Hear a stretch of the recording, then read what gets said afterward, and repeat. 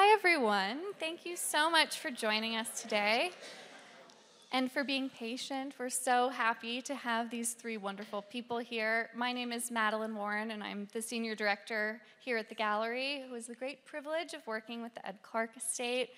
And one of the things we talk about is when you are working with an estate, how do you bring in more voices? And so we are so privileged today to have these three wonderful people, Franklin Sirmans, Hedy Clark, and Adger Cowans, to tell us their stories about Ed and memories and who knows what else they'll get into. So with that, I will pass the mic to you guys, and thank you for joining us. Thank you, Madeline.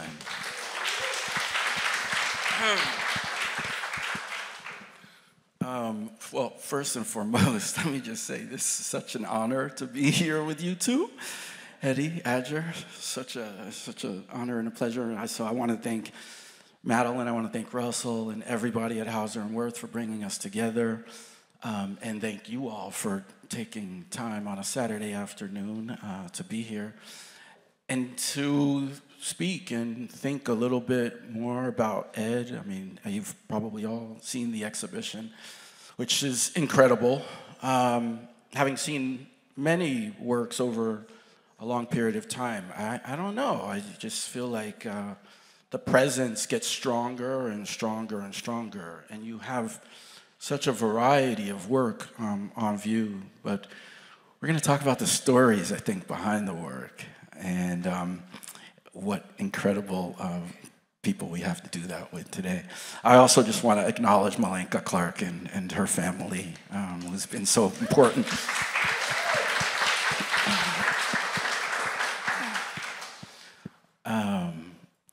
Shall we just dive in? Hedy, let's start with you. Tell us about yourself. Where were you born and raised and come into this world? Okay. I was born in Philadelphia and grew up in Philadelphia and went to New York when I was like 19 or 20. And that's where I met Ed shortly after I moved, actually. I was very young when I met him. Yeah. So when and where did you guys meet? I mean, I think one of the things with the work on view, and you see, I'm thinking of like a painting from 1967, and then I immediately think, wow, I wonder what y'all were doing. I wonder what was going on. But even before we get to the paintings, what brought you? How did you meet? How did you come together? Well, I first met him at a party. I moved to Philly with a couple of girlfriends. And one of the girls had a friend who was going with Ed at the time, and that's how we learned about the party. So I went to a party that he was giving at his loft on 20th Street down in Chelsea, and it was my first experience with a loft. I mean, I was really young and very naive, and the loft was full of artists, which I learned later. Mary Baraka, formerly, he was Leroy Jones at the time. Mm-hmm. And so, when we met, I noticed that he was handsome, but other than that, I didn't pay much attention. And he didn't pay much attention to me either. But my friend Barbara asked him to come over to do taxes for us, because during tax season, that's how he would make some money. He'd come over and do taxes. And so that's when he noticed me, which I didn't realize, because he told me after I had come in the kitchen in a robe, and for some reason, part of my robe was kind of open. And I said, leave it to him to have noticed that. So he called me a couple of weekends later, and I thought he was calling in to talk to Barbara, and they had gone back to Philly, so I was alone. So he said, no, I called to talk to you. Do you want to I want to invite you to the museum. At the Modern we went, so I said, sure, and that's how it started. Wow. This is what year? This is early 60s? This was 65, actually, yeah. So 1965, Ed, I know he's beautiful, of course, right? Very handsome. Yeah. But still, 1965, the guy's got a loft on 20th Street, entertaining artists and thinkers. I mean, it sounds like it's out of a movie. Yeah. Yeah. Well, it was out of the movies for me in a way because, you know, shortly after he told me he was going to Paris to have a show and he wanted me to come with him. And as a young teenager, I used to look at these films, these Apache films, and I don't know, I guess I was like 13 or 14. And I said, one day I'm going to go to Paris, and here was the opportunity. So I said, sure. Let's come back around to Paris. I was wondering, Adger, when did you meet Ed? I met Ed in the 70s. Okay. And Bill Hudson introduced me to him. Bill had a loft on 19th Street at the time. He'd just come back from Europe. And he saw my work. He said, you got to meet Ed, you know, you do something similar. I was doing comb paintings, and so he said, you have to meet Ed. So I went over, and I met Ed, and then he came around. We went back to Bill's studio and was looking at work and talking and this and that and the other thing. And he asked me to do some pictures for him, and I shot some pictures, and I brought him. He said, you're really good, man. He said, I had this guy doing this stuff, and it sucks, man. You just had a little thing like this, you know. So then after that, you know, we became really good friends, and he came to one of my shows of photography, and we just kind of started like that. And then he and Bill and I, we started hanging out and talking about, you know, everything that was going on in the day. Because at that time, you know, there weren't a lot of black artists showing in major galleries, so we got together and talked about what the business was about, what we were doing, and why we were doing it.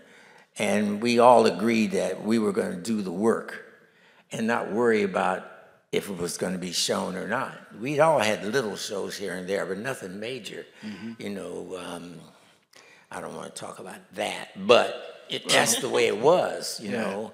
Nobody cared about African-American artists or black artists or any of that, even black people. They weren't concerned about our work. They were looking at Picasso and people like that. But I think from that, we formed a union to support each other. We didn't actually say that, but we did. And I think I was in Ed's loft at least 2 or 3 times a week, you know, because he was on 22nd, and I went to the camera store a lot and saw all these buzzed. He said, what's he doing? He said, oh, come on up. And that's the way our relationship started. Okay, so 60s, 70s.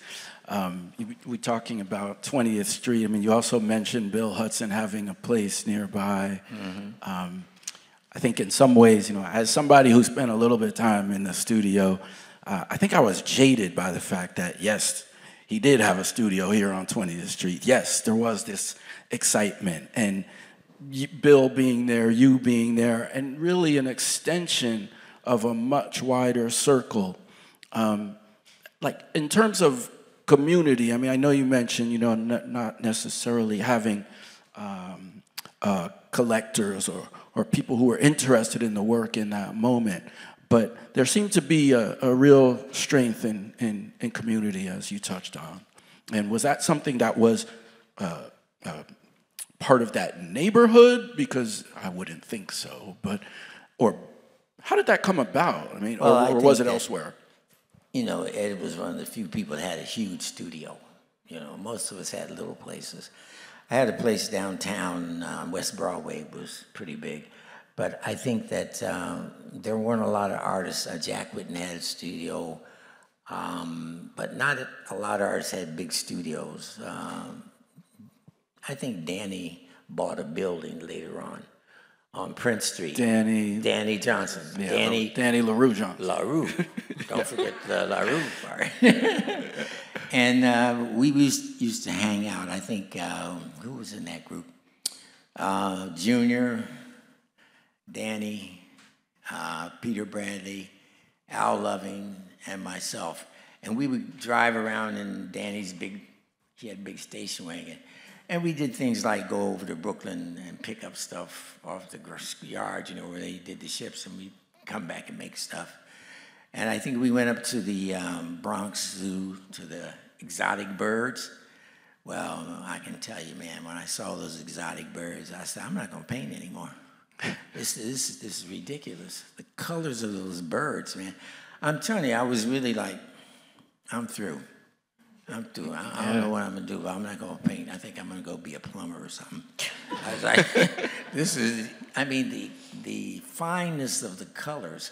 And we went back, to Danny's, and we sat down, we talked about it all, and we decorated our heads, and talked about what that was about, how those colors were made, from nature, and there was no way that we could make those colors. It was totally impossible. Mm-hmm.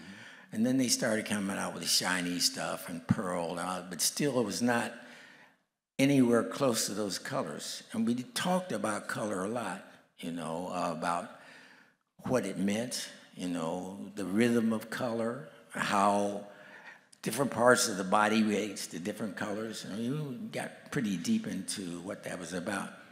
But that was the community, and we all supported each other. We went to each other's shows, and sometimes, somebody said, "Man, I'd like to get that color." And I said, "Okay, here, take a tube of that. You owe me now."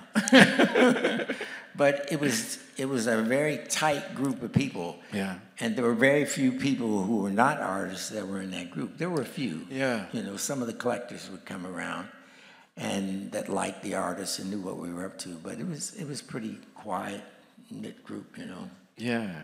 And Hedy, you studied social work, and how did that come up in conversation with Ed, or did you even know he was an artist when you first met him? Obviously, being in the loft. Yeah, I did. I knew he was an artist, but social work part was done after Ed and I had separated.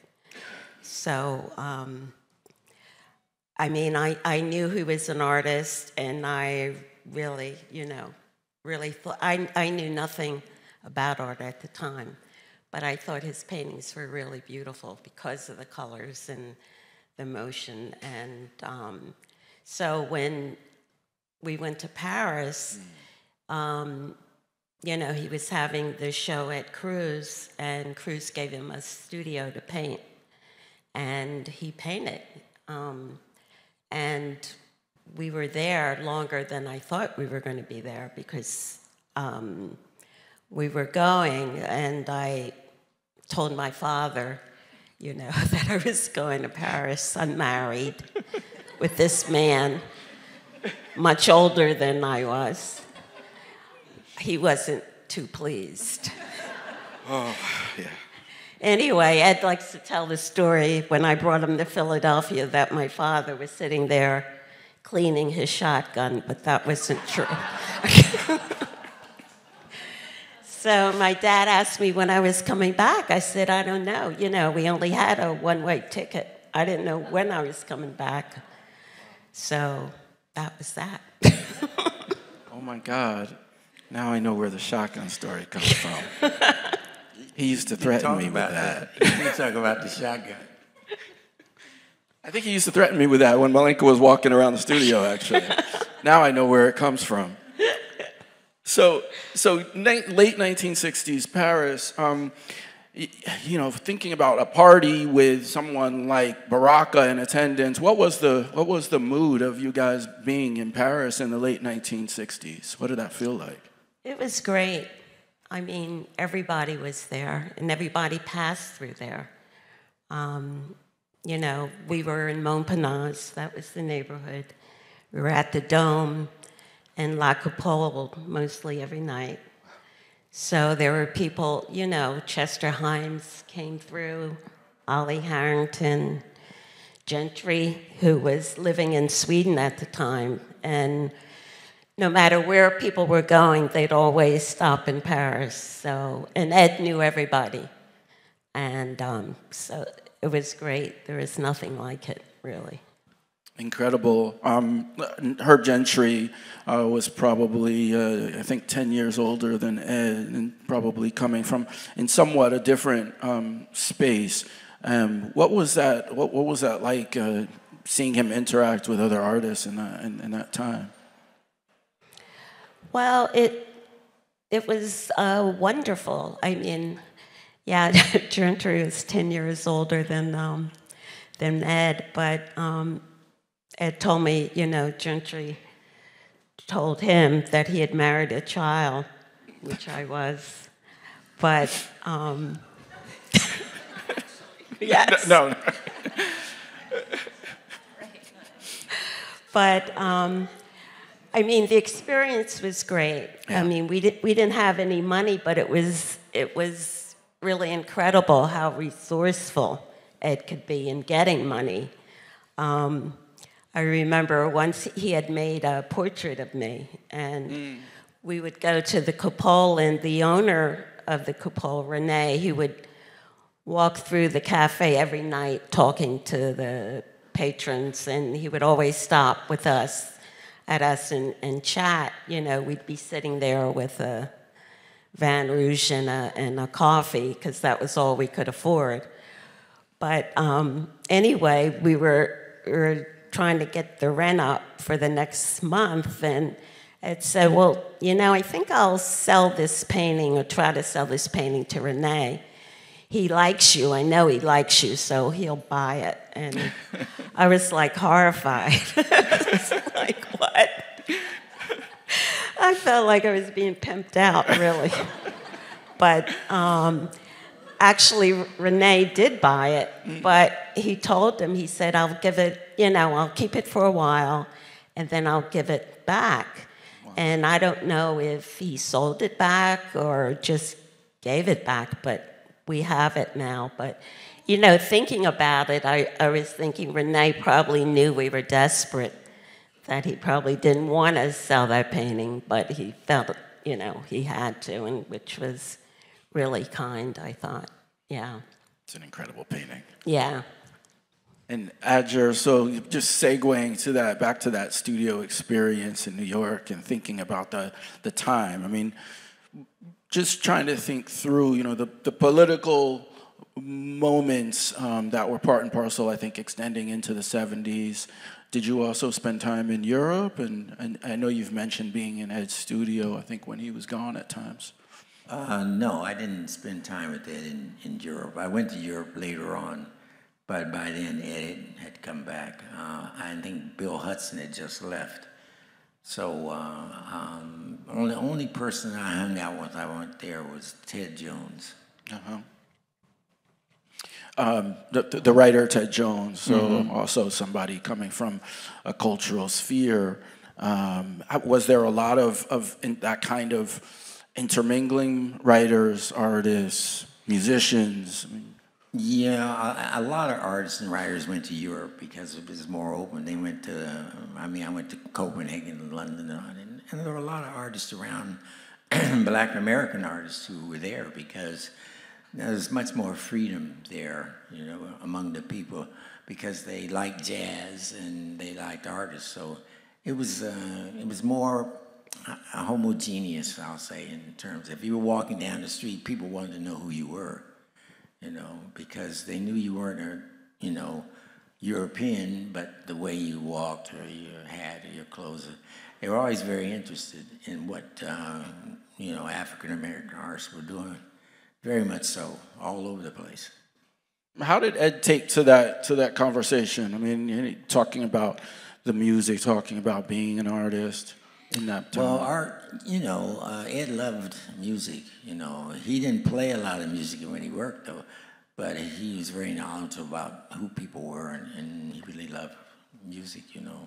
But Ed usually painted without any music, you know. And there were some artists that painted, like Peter Bradley always said music. He said, I can't paint without music, You know, I have playing music too. You know, I got jazz music and all. You know, but I think a lot of Ed's inspiration, I'll say, that women really influence the way Ed painted, very much so.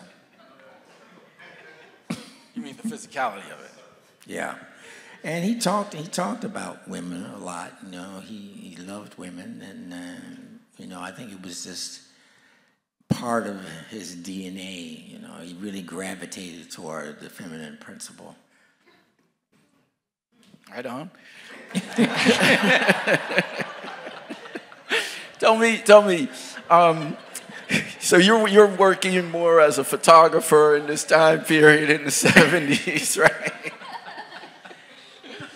Try and give us a little bit more of that picture. And I know one of the things I was curious about is, you know, you mentioned some of the artists. I think also Buford Delaney was in Paris in addition to Buford Baldwin. was at our marriage. Oh, God, really? Yeah, one of the 3 witnesses. Wow. We got married in Paris, by the way. Yeah. So wait, so what year did you marry? And please. In 66, May of 66. Okay, so like right at the beginning when you were over there. Well, you know, I kept getting these letters from my mom and my aunt talking about what good Catholic girls should be doing, not living with a man unmarried. So there was some pressure, yeah. So we decided why not, you know, so yeah. So we didn't know French at the time, but we had to figure out how we were going to do this. Some people thought it would be easier to get married in London, and then they said, no, you know, maybe you can do it here in Paris, and that's what we did. So Buford and another couple, Keith and Maria DiCarlo, they were there, and they were translating for us. Wow. What, Keith Murray, the musician? No, he was an artist. Okay. Yeah. Okay. Yeah. Did Ed talk about Buford Delaney at all in terms of the work? Well, yeah. I mean, we visited Buford all the time, you know, his studio. In fact, Buford was supposed to do a portrait of me, or it was talked about, but unfortunately it never happened. But yeah, we saw Buford a lot. It's so interesting. I mean, I think about Ed and reference. He talked about Picasso a lot, you know, as this kind of figure to push through, this figure that he looked up to as an artist. But thinking about somebody like Buford Delaney, because I often wonder, like, what gave him the chutzpah to be the character that he is? Sometimes he talks about the Basin family in New Orleans as being so foundational to giving him the sense that he could do almost anything. And then to be marrying you in Paris in 1967 sounds not only romantic, but it's not the average everyday thing. So I'm just trying to feel like... Well, Ed, you know, he knew he was an artist, and he knew that he was going to paint no matter what, and the work was always first, and he always knew he was going to do the work no matter what. And, you know, when we were in Paris, we were very fortunate in one way. Even though we didn't have any money, when, you know, opportunities came up, the biggest one, the place we felt stable, because when we initially went there, we lived in hotels, and then he applied at the Cité des Arts, and so we got in there, so we had a place to stay for a year, and so he had a studio, he was able to paint, and then when that year came to a close, Joan Mitchell offered us her place in Victoria to stay. So, you know, it's kind of one thing led to another. And, you know, he always had found the resources to paint. He was always going to paint. And he said, you know, if I don't do anything else, I'm doing this. I have to do this. Yeah, there are a couple of beautiful paintings downstairs from exactly that moment that didn't realize how large in scale some of them were. And I imagine that happens in the studio when you were at Joe Mitchell's place. Yeah. Sorry, this is our green initiative.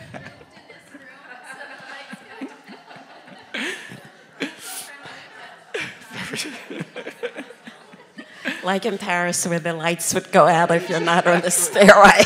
You're not moving. No light. Exactly. Did you guys meet and did you know Adger in New York in the 70s? Did I? I don't. Yeah. Or was that later? I mean, there were so many, like I said, Ed knew everyone and was so open, you know, inviting people, having people come over. And, you know, a lot of the people I don't even remember, but we certainly remembered Adger. It's a special relationship. Yeah, yeah. Adger, I'm just thinking of your relationship with Gordon Parks. I mean, I think it helps to have someone generationally who is someone that you look up to. Was Gordon that for you? Yeah, Gordon was that for me because when I was in school at Ohio University, you know, there weren't any black students, you know, studying photography. And my father, when I first got out of high school and I said I was going to be a photographer, my mother said, well, there was a magazine. My sister's boyfriend had a magazine in photography at that time, and he said, look at this magazine. And in it, it said Ohio University gives degree in photography. This was 1954. And so I showed it to my mother. My mother was an amateur photographer. She said, oh, that's interesting, you know. My grades weren't that good, so, you know, I couldn't go to one of those bigger schools, but OU was a state school. So she said, you have to show it to your father when he comes home. So I showed my father. I said, I'm going to be a photographer. My father, they said, what are you talking about? Are you out of your mind? He said, you better get something in your head. Kodak makes the camera. They send you the film. You shoot the picture and send it back. What are you talking about? He said, you better get something in your head. So my mother said, but honey, that's what he wants to do. So off I went in 1954 to Ohio University. And there were no black photographers that I knew. You know, I didn't know any white photographers. I didn't know any photographers. So I was introduced to Ansel Adams and Weston because my teacher was Clarence H. White Jr., whose father, Clarence H. White Sr., was part of Stieglitz's gallery. And, you know, Stieglitz is considered the father of American photography. So that was my upbringing to learn photography as art. So it must have been toward my junior year, my uncle said, why don't you ask your teacher if there's, you know, somebody black? And I said, well, in those days he said Negro. So I asked my teacher, he said, I don't know. He said, I don't know of anybody. He said, but I think there's a guy at Life magazine, Gordon Parks. So that year there was a magazine that came out, Life magazine photographers, and I saw his picture and I wrote him a letter. Because we used to go back and forth from school because we loved jazz. And when Miles was at Carnegie Hall and Monk was at 5 Spot, our teacher, David Hosteller, sculptor, he said, after the last class, we're going to New York. And we would sneak to New York, you know, and hear the jazz. So I was there one of those weekends, and I called Gordon, and he said, well, you know, why don't you come up to the house? I said, okay. So I went up there. And he was living in White Plains, and I got on the train and went up there, and I was waiting, and I saw this Thunderbird, powder blue, turn the corner, black man smoking a pipe, and I was like, this is 1956, 56. damn it, Thunderbird, with the top down, smoking the pipe. And he pulled us down, Gordon Parks. I said, I'm going to be a photographer. I'm going to be a photographer. Because before, first year in school, what did I do? Party, second year party, third year, I better get serious. But I think that really cemented in my mind that the possibility that you could make money taking pictures.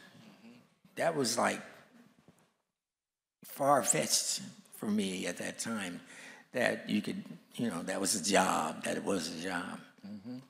So when I got out of school, I came back and Gordon asked me what I wanted to do. I said, well, I don't know. He said, where are you? I said, I'm at the Y. And he said, get out of there.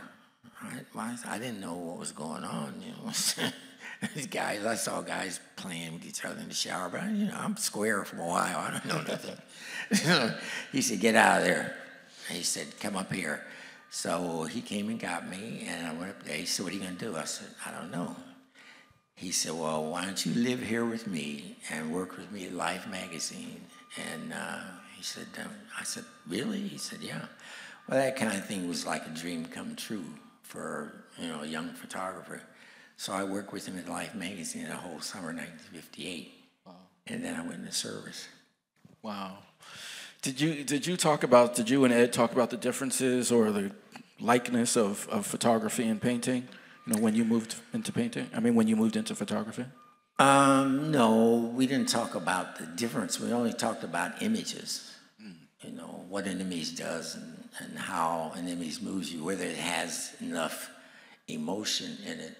We talked a lot about spirit, and emotion. That was always my lesson to, people that I taught or people that I, in Kamonge group.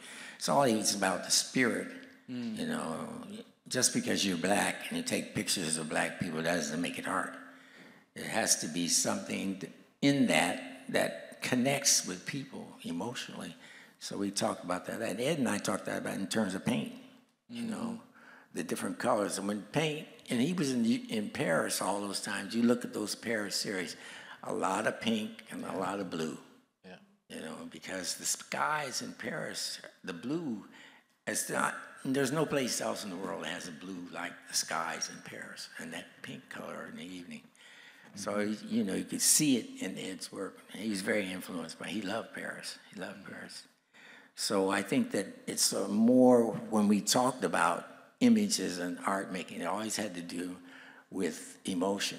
Mm-hmm. If there was something in there that if somebody looked at, that they could get something from it. In other words, enrich their knowledge or understanding, based on their visual history. If you've been looking at paintings all your life, you're going to have a different feeling about it from somebody that's just starting to look at painting. Absolutely. Wow, well said.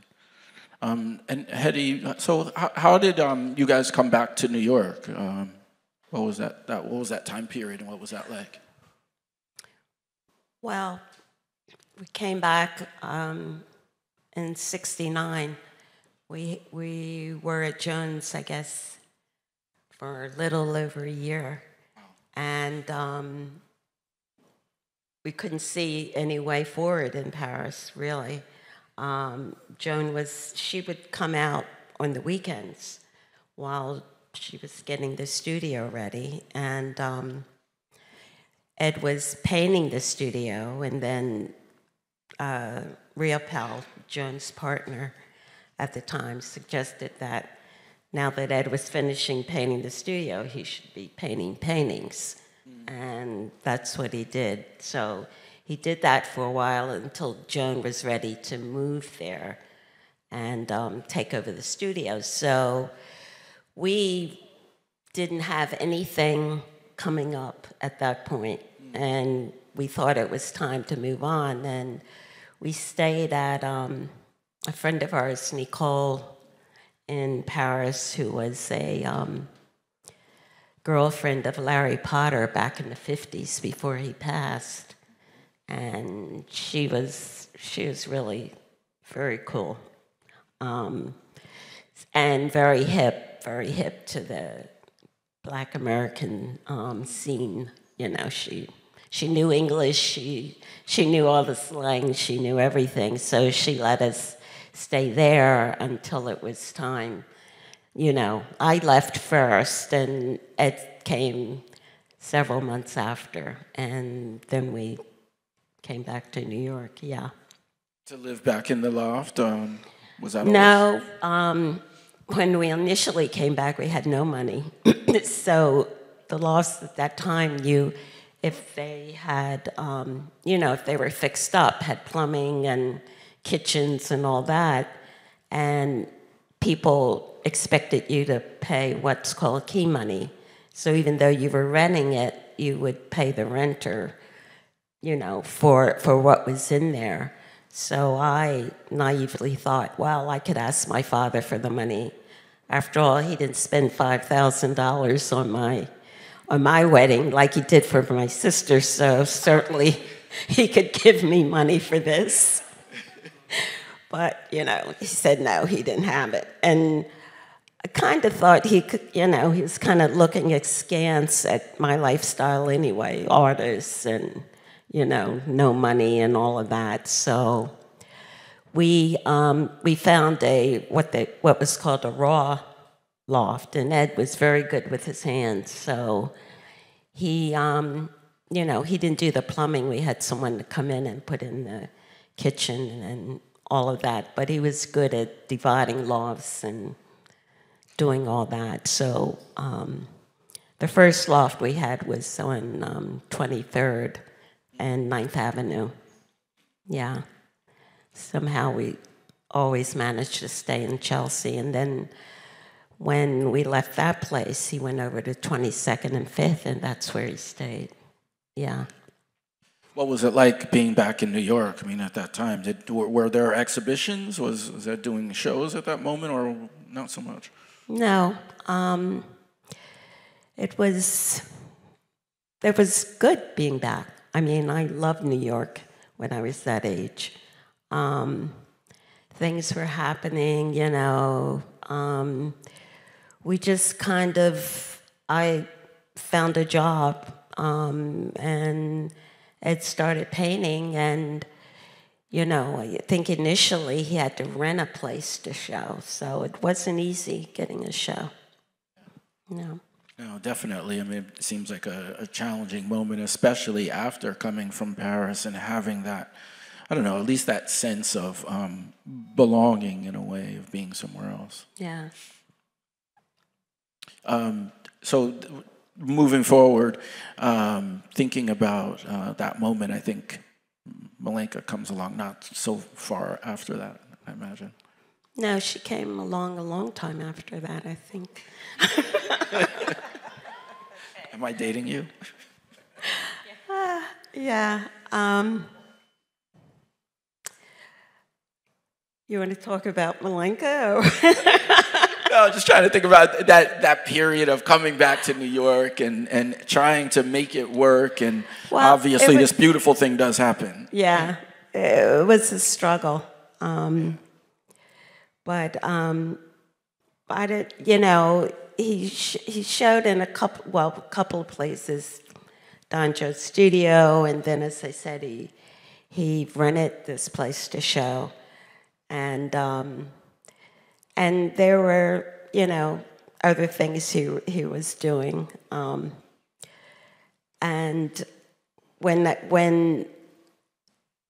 well, he always loved women, so he was, you know, always out there. And when we decided to have a child, I thought, well, you know, I've spent, I guess many women feel this way. I've spent a while in this relationship, and I want to feel like I get something out of it. So I got Malenka. It was so funny because I knew it was going to be a girl, and I knew he would be a good father, you know. Because the thing about him, that he was very nurturing.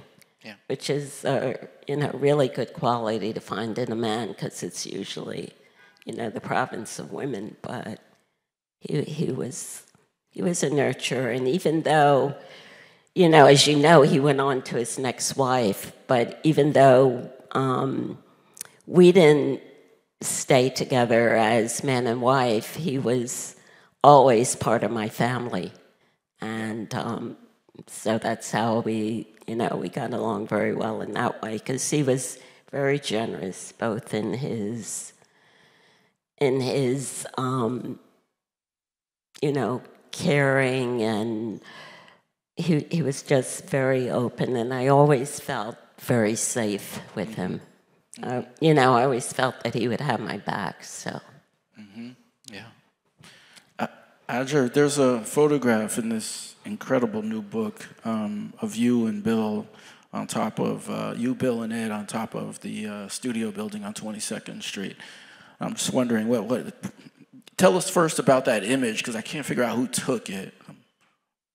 I took it. I don't know. I think we were all fooling around, and I said, let's take some pictures. I like to do, And I went over and I took some pictures with Ed and Bill and Menorca. And I said, well, let me get into this. I had a self-timer. And I think the original images were 4x5, and then I shot those with 8x10.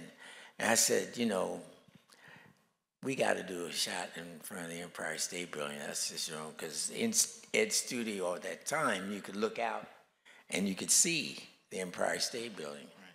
But there was a cut because of the window. I said, let's go outside. And so I set up an 8x10 camera and put it on a timer and shot the picture of the three of us. Such an incredible image. Give me one moment that you remember fondly within that period of the 1980s. Menorca. She came out, she was little, and she was standing around and shooting pictures, and I said, come on, get in the picture, And it was really interesting because, she really loved her dad a lot, and it was just a beautiful picture from that same day, and I just remember being in Ed's studio when he would go away in the summertime. I would use his studio. And then sometimes he would come to my studio and with Menorca and, Bill Hudson and be a couple other artists. And we sit around drinking wine and talk stuff, But we were like our own little family, Yeah. And we never talked about galleries or museums or anything. We just had our friendship with each other and our kids and whatever. So it was that kind of thing where I don't think it's so much like that artists deal a lot with other artists because, as an artist, you work alone, first of all. You don't have a crowd. But we were, very supportive of each other in that way, not just painting, but, we went to things in our families and back and forth. I have a great shot of Menorca and her father, just the two of them, So because, there wasn't a lot that you could, go to as a painter. There weren't that many shows. Mm. So, and Ed would rent a place and show his work. I did that too, and invite people. I would invite people over to my studio. I'd hang up stuff and invite people. That was the way we had shows. Or continue to have what I call a feeling from the people about our work, Mm-hmm. That was important. I showed some things with George Preston. George is here. Yeah. He had a little place uptown, and we had to show some of my photographs. So it was that kind of thing, like homegrown. Yeah. Yeah. George is here.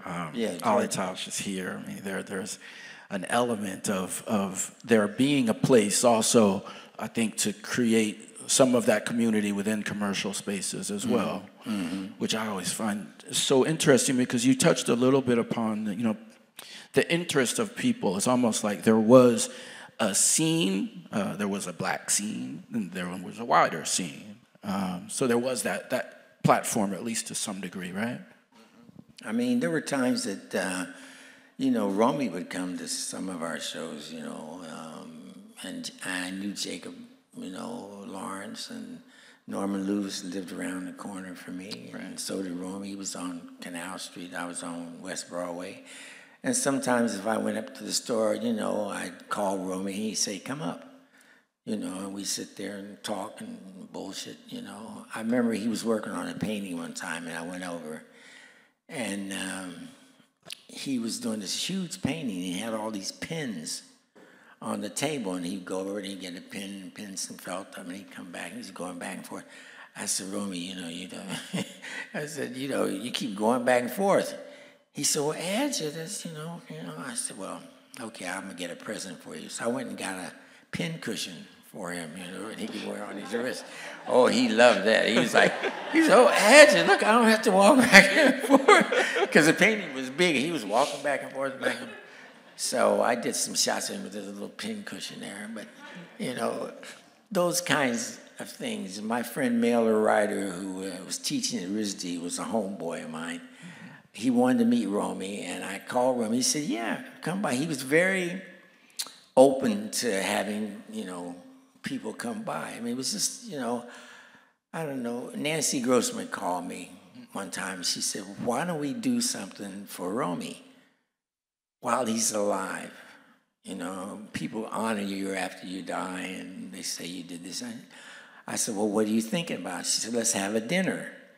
Well, I was an artist in resident at Green Street. Tony Goldman had Green Street, and we were artists in resident. So I told him we want to have this dinner, man, for Romy. And so he owed me money. So I said, okay, put that money toward us having this dinner for Romy. And then Nancy put it in half. And so we had this dinner for Romy, and we invited him, and I invited people I knew that knew Romy and that he knew. So he comes in really late, everybody's eating, and he sits down and he says, Adger, he said, what's this about? I said, Romy, it's a dinner for you. I thought he was gonna cry. He was like so honored. And so we ate, and then he said, let's go to my place. And we went around the corner, and we were up all night long. Wow.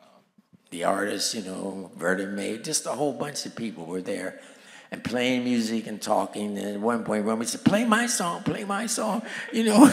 Sea Breeze, Sea Breeze. So he played Sea Breeze, and we were up all night long. I think it was like 6 o'clock in the morning before we left.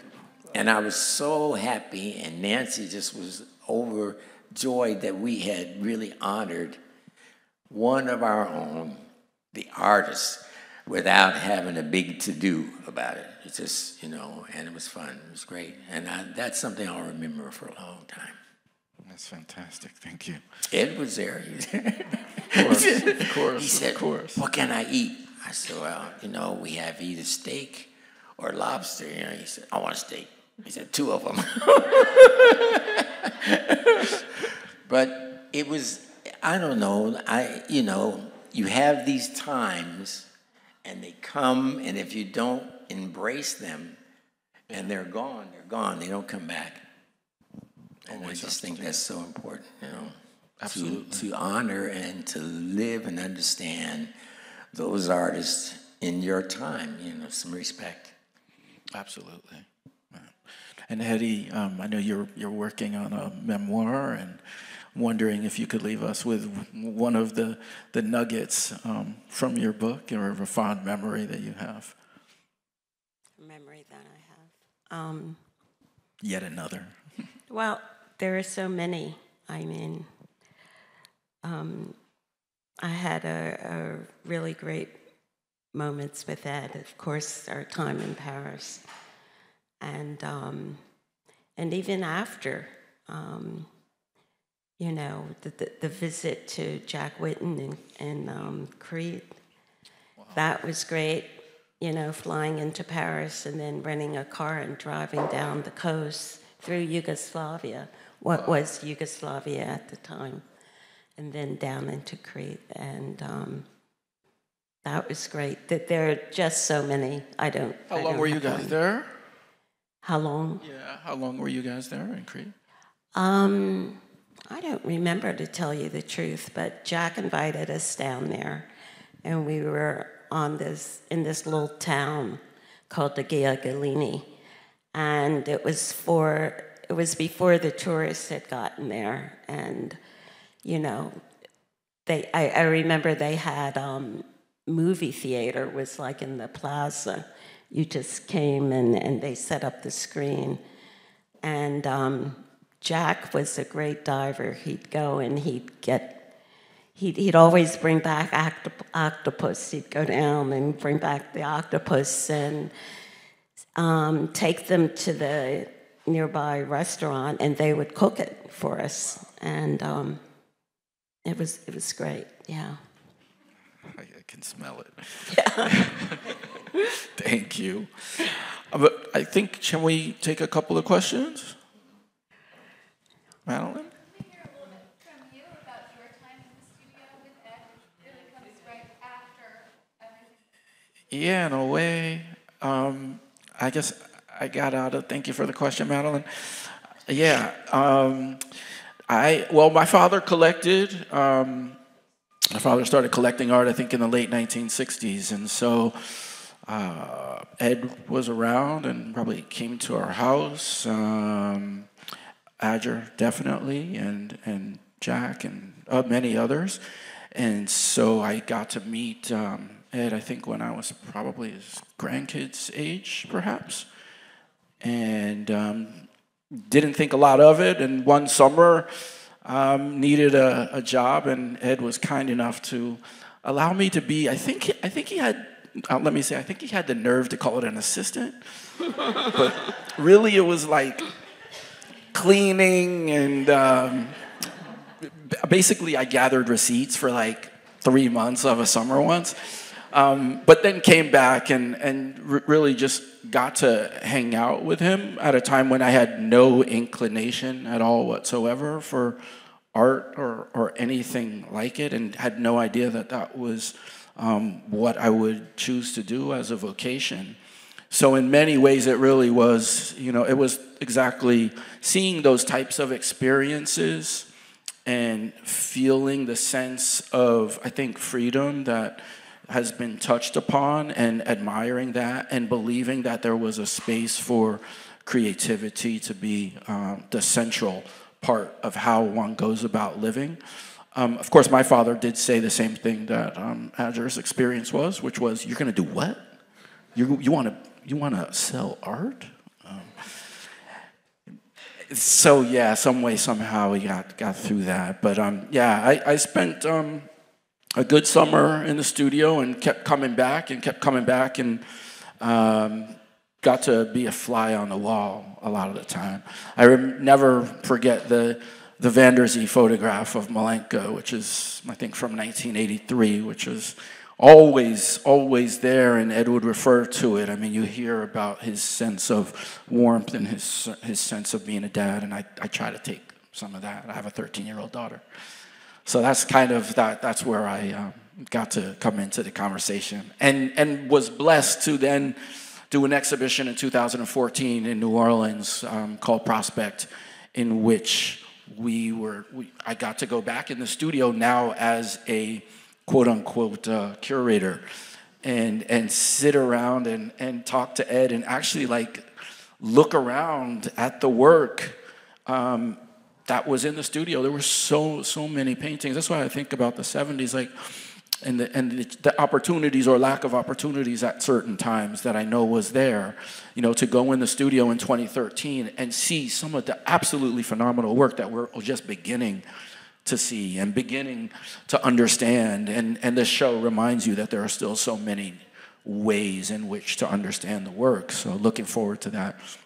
But in 2014, we specifically thought about the relationship to New Orleans, and I can't remember what year he made the Louisiana Red series. It might have been 2008 or something, and he showed with Stella Jones in New Orleans, and so the three of us basically got together and talked about that work, and did an installation in New Orleans Museum of Art, right as a pairing with Joe Mitchell, because Joe Mitchell had the residency project that is in New Orleans, and so it was a way to think about that again.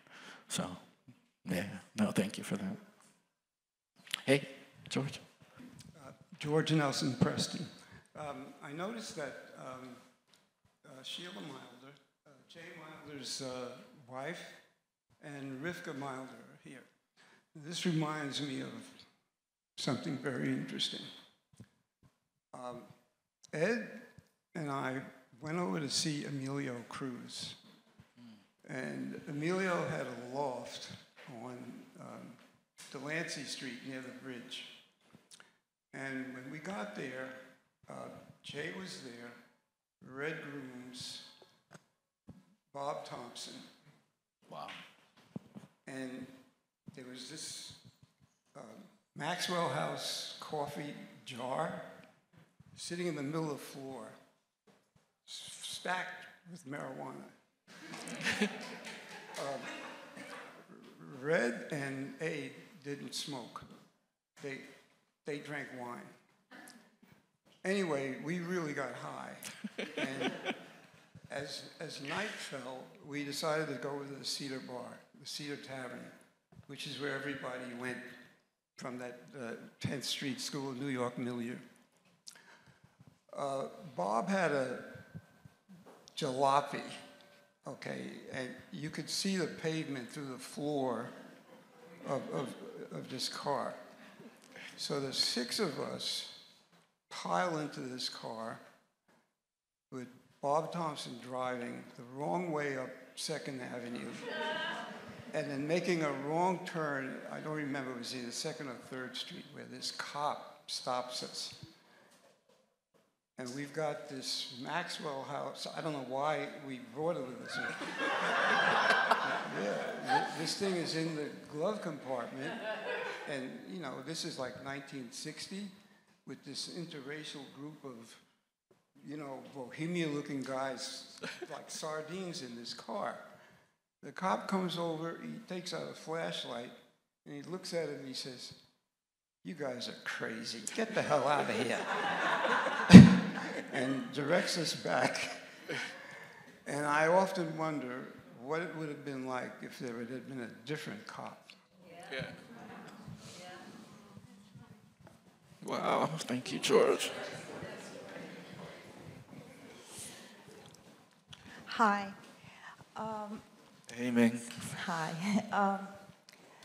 Max Roach, the famous jazz musician, he used to follow around Elizabeth Catlett. And I was in Baldwin. I used to see Baldwin, James Baldwin, who was over there, I guess, around the same time. I would see him at all the jazz concerts. And I was wondering, during that period, did Ed Clark and his crew have any musicians? Also, I also wanted to know if there was connections with Catherine Dunham, because she was over there when I was traveling in Europe. I would meet a lot of Catherine Dunham's ex-dancers who were stranded over there. Like Don Cherry was in Scandinavia, and there would be a Catherine Dunham dancer that was there and was teaching. So I wanted to know, from his wife or Adger. I met Catherine Dunham when I first came to New York. My friend George Preston. Now, George West was a photographer, and at that time I didn't know who she was, but she was older then, and he was photographing her, and he had a studio on Canal Street, and I went down there, and I met her, and then I looked up and found out who she was, and it was amazing. I should have photographed him photographing her, but I didn't. But that was my only connection with her at that time. I had connected to other dancers. I photographed Alvin Ailey and all that whole group, and a lot of people to design clothes and stuff for him. I photographed Carmen del Avila and other dancers, but not in Europe, in the States.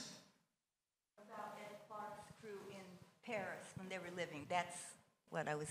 Oh, I see. No, I didn't know he had Nat Paris. Mrs. Clark.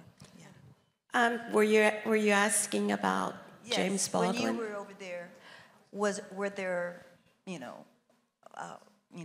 dancers or the jazz musicians, because they were going over there at the same time. So I was wondering if there was any, you know, like Max Roach was always at every Elizabeth Catlett. You know, Yeah. he was a big fan. At her openings, wherever she was, he was there until he passed. And I was wondering if there was anyone. I was just curious. In Paris, no, not really. Not in the 60s. Ed really wasn't connected to any musicians the way a lot of African American painters and artists are. You know, like Adger was saying, a lot, you know, listen to music or jazz while they're painting. Ed really, I guess who I'd always would hear him talk about was Ornette Coleman, that he really admired. There are no dancers that we were connected to during that time. Among the, I guess that the African American artists that we ran into were usually painters, sculptors, or writers. And then there were those that we kind of thought were working for the CIA if we couldn't really pinpoint them to anything. Wow. Wow. Wow. Wow. Thank you. And one of them actually was. Yeah. Yeah. Wow. That reminds me of something that Ed said, which was about, and Adger touched on, which was about wanting quiet and not, you know, not having, never having music on in the studio at all. Yeah. But he also said something about some of the artists that he would be speaking to as perhaps they wanted to be Charlie Parker more than they wanted to be Picasso. Yeah. And, you know, this sense that jazz was the thing, intuition was the thing, but don't get it confused with what I'm doing. I'm a painter. I think we have one last question over here, Alitash. Oh, yeah. As you know, Ed traveled everywhere, from Ife, Nigeria, to Brazil, everywhere else. I'd love for you to talk a little bit about that. And then by knowing that he loved to go places to travel, I invited him to come to Los Angeles. I was away for a month, and he came, and he was supposed to do, you know, a whole bunch of work. And I came back thinking that he's going to have, you know, a house full of painting. Of course, it wasn't a studio. I gave him one room, which was a guest room. And I came, and he did have one painting. I said, what happened? You were supposed to work. He goes, no, this place intimidated me. I couldn't work. So, but at the time, somebody called me about a painting from the 50s, from Colorado. I forgot. It's been so long time ago. And she had it available for sale, and I told him about it. He goes, no, you can't sell that. I'm going to have to buy that. And he bought the painting. Anyway, I would love for you to tell people how much he traveled. And, somebody. Ed called me and said he was going to go to Martinique. Well, I had been to Martinique, and I had a lot of friends there. And so I called my friend and said, I got a painter friend of mine, just come and find him a studio. So when he got there, my friend got him the studio. And when Ed came back, he said, man, he said, that was the greatest studio I ever had. He said it was a dirt floor. He said half the wall was out. He said it was warm. He said, I threw shit everywhere and I have to clean up. And he did that whole Martinique series like that. He did a lot of work there, because he didn't have to, you know, clean up or anything. He could just paint. And one wall was out, so he was right by the sea. It was just, he said it was an ideal studio. He really loved it. So I know that, you know, he traveled a lot to different places. One funny story, we went to Chicago. When I met Ed, I mean, it was after I met Ed, and I had his studio one summer, and he had all these paintings rolled up, stacked one on top of another. He had it everywhere. So when he came back, I said, Ed, you got to photograph this stuff. He said, I said, look, unroll them. I said, I'll photograph them, 4x5. He said, well, I got a lot of stuff in Chicago. So he gets a car and we go to Chicago. And at that time, they had these cars that you have a telephone and you can call ahead, And he's using, he's called his sister, now I'm coming, Adger, now we about 20 minutes out, we're in a car, and we got this fine car. Adger made me get a big car, I had a little car, and the motherfucker wanted me to get some big shit. He said, what is he? He said, he had all this equipment, So anyway, he's talking to his sister, and then he hangs up the phone. 2 months later, he gets a bill for $250. He didn't hang the phone up. He thought it was just talking, just put it on one side. But I traveled with him and photographed a lot of his work in Chicago. A lot of the bigger pieces are in this show. And when we unfurled everything and I showed him all these, he started with a book. That is how he did the first book from all those photographs that I had done. But he never, Ed was messy. And it's sloppy and messy, but that's the way he created. He worked circularly. He didn't work like, he worked something over here, over there, and something messed over. He might put it over here, and he'd have these brushes, and some of them would be hard, and he'd work with those, and some of them would be all washed out and nice, and he's had these shoes that paint all over them and sticks on the floor. That was the way he worked, circularly, as opposed to putting down a piece of canvas and doing one nice painting, Yeah. He worked all over and around. So paint was everywhere, all over his clothes, on the wall, and the windows, everywhere. Yeah. But that was it. That's how he generated this energy, Yeah, no, I can remember opening those tubes and seeing those tubes of predominantly works on paper, which I think is interesting in the context of his work. I mean, we're blessed with the paintings here, but what I remember was going to everybody's house and everybody had to work on paper. Mm-hmm. And they were often pastels, but and you could really get a sense of how he physically worked directly from finger onto the composition. It was incredible. Yeah. And that was a facet of wanting to move about the world and being able to continuously make work no matter where he was. I think we're ending. Hedy, did you want to add anything else? Or? I think a friend of mine, Alva, had a question over there. I didn't.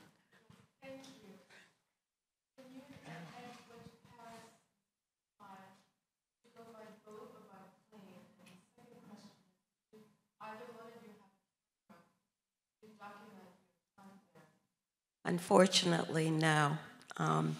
Cameras weren't as available, then as they are now. But we went by boat on the ship. Took us about 5 days. Ed got seasick after he was telling me how to avoid it. As it turned out, it was he who got sick. But yeah.